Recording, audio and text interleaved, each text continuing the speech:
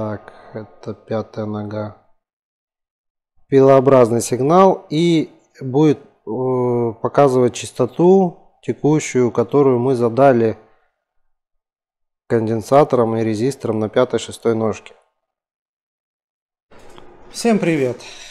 Сегодня буду рассказывать про плату управления TL494, которую я устанавливаю в зарядное устройство. Заранее извиняюсь за качество звука. Пришел микрофон, вот он, в него я говорю, петличка с Алиэкспресс. Надо было режим полета включить, так как я записываю видео на телефоне. Так как я его не перевел в режим полета, был поиск сети сигнала и были некоторые помехи по микрофону. Заранее за качество звука я извиняюсь. Давно ничего не записывал, было много работы. Было много ремонтов, но с ремонтами что-то как-то не удалось записать.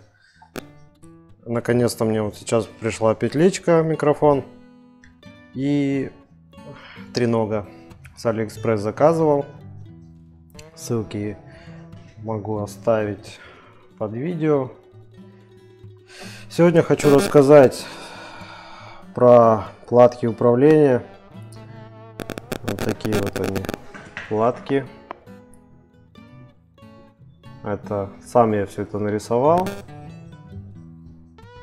Сделали мне на сайт, через сайт я делал GLC PCB. Уже второй, даже не второй, уже не один раз заказывал через этот сайт. Быстрое изготовление, недорого.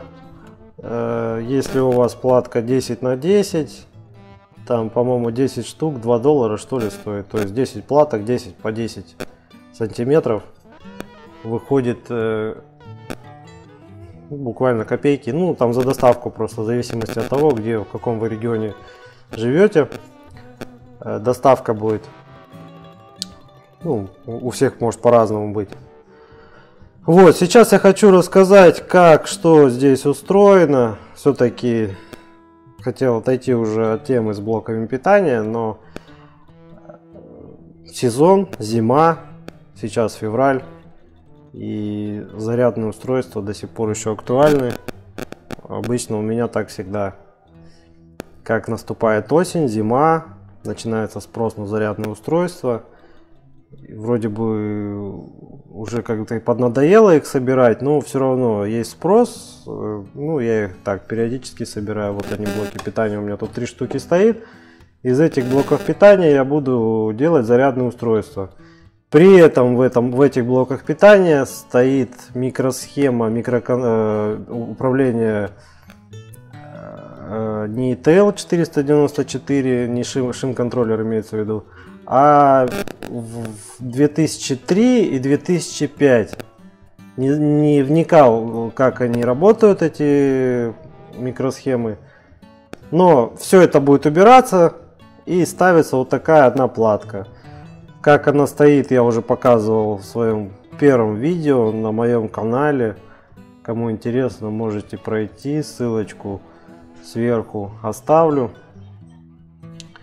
и посмотреть. Сейчас я буду распаивать и по ходу объяснять. Погнали.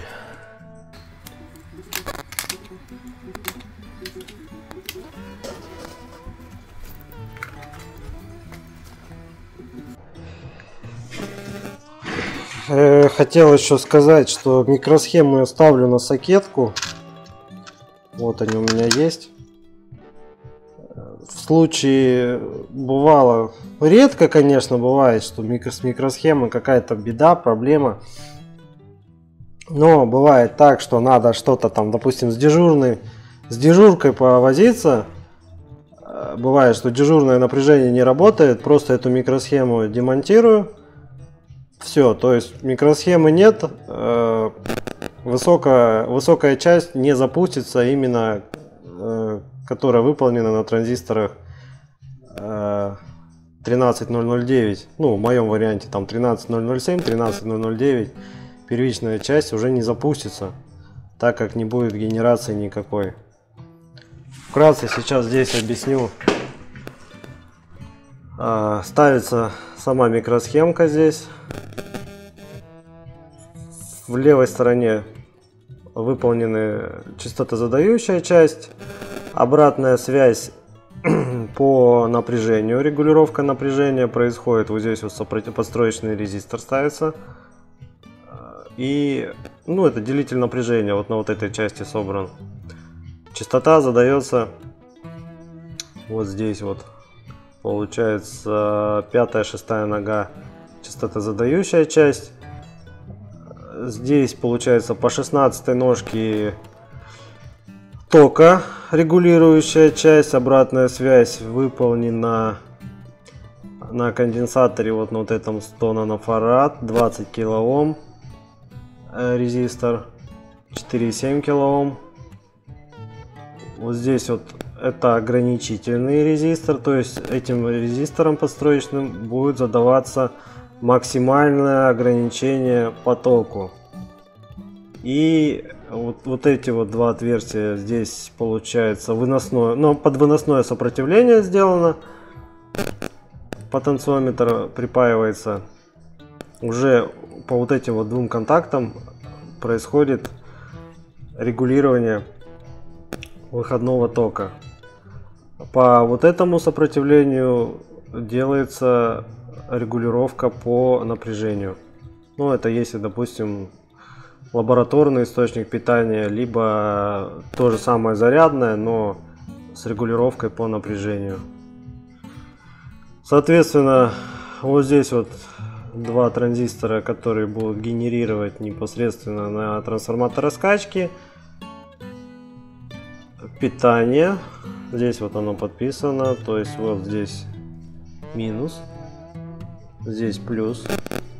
Питание может быть до плюс 40 вольт. Питание шим-контроллера. Обычно 20 вольт, я уже это говорил.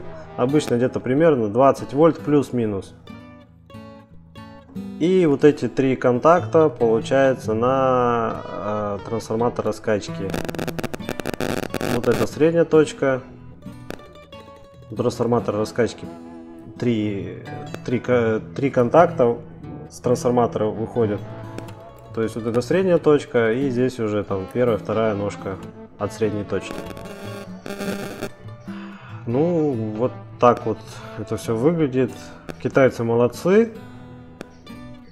Все могут все это сделать за, можно сказать, за копейки. Главное, им нарисуй, дай, что ты хочешь, и все тебе распечатают. Сейчас одну распаяю. У меня тут 4 платки. Одну распаяю, покажу, как это будет выглядеть.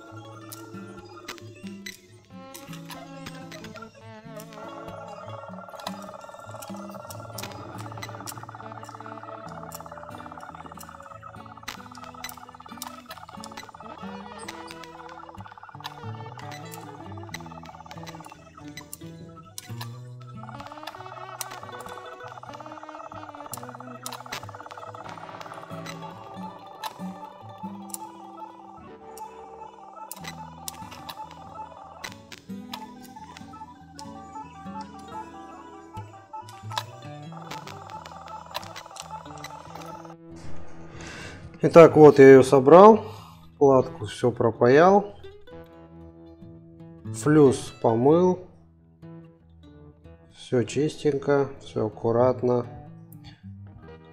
Здесь, значит, на микросхеме